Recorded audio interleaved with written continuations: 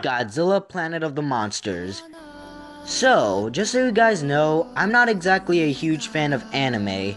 Don't get me wrong, I'm not saying I don't like anime, it's just that I'm not as big of a fan as anime as most people would be. In fact, the only anime I ever watch is Pokemon. Yeah, that really says something.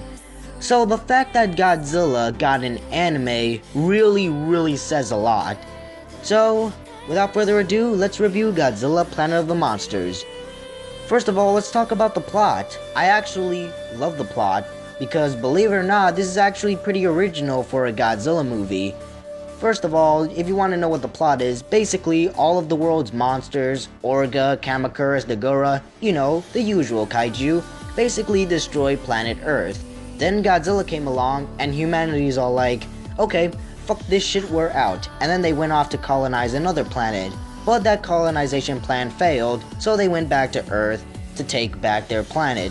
And Godzilla is not gonna be so happy. But yeah, I do love the plot. It's pretty original for a Godzilla movie.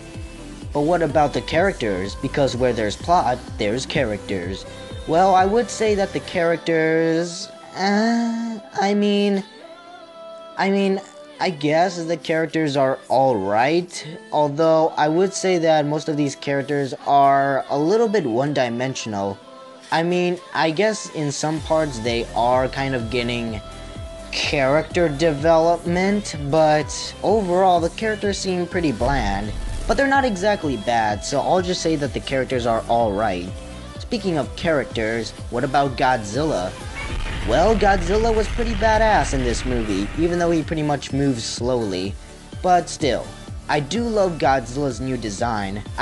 Apparently, not a lot of people like this new design, but I love it. It looks pretty cool.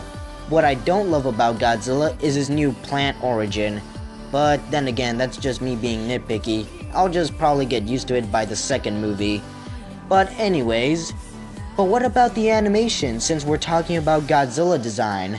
Well, the animation is pretty decent, I guess. From the anime I saw, Pokemon, I guess you could say this animation is alright. Sometimes I forget that this is a 3D anime instead of a 2D anime.